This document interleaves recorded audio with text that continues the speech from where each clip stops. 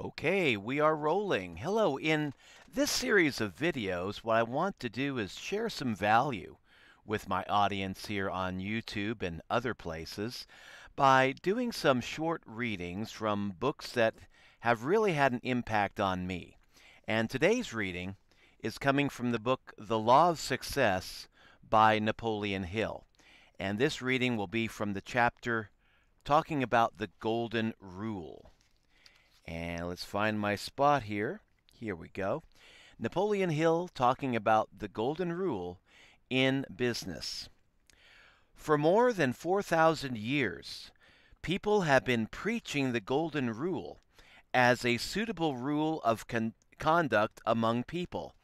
But unfortunately, the world has accepted the letter while totally missing the spirit of this universal injunction. We have accepted the Golden Rule philosophy merely as a sound rule of ethical conduct, but we have failed to understand the law upon which it is based.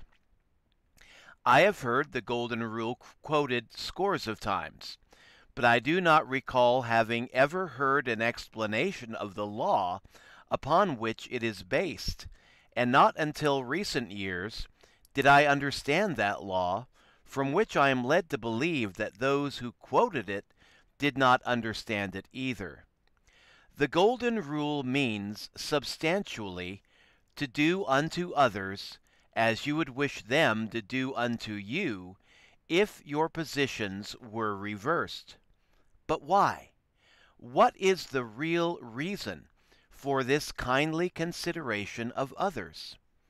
The real reason is this: there is an eternal law through which the operation of which we reap that which we sow. When you select the rule of conduct by which you guide yourself in your transactions with others, you will be fair and just, very likely, if you know that you are setting into motion, by that selection, a power that will run its course for wealth or woe in the lives of others, returning finally to help or to hinder you according to its nature. Whatsoever a man soweth, that shall he also reap. It is your privilege to deal unjustly with others.